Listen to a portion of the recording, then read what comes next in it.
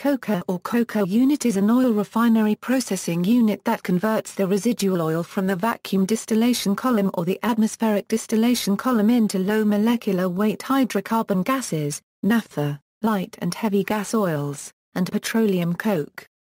The process thermally cracks the long-chain hydrocarbon molecules in the residual oil feed into shorter chain molecules, leaving behind the excess carbon in the form of petroleum coke.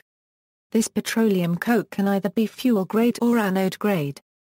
The raw coke from the coker is often referred to as green coke. In this context, green means unprocessed. The further processing of green coke by calcining in a rotary kiln removes residual volatile hydrocarbons from the coke. The calcined petroleum coke can be further processed in an anode baking oven in order to produce anode coke of the desired shape and physical properties.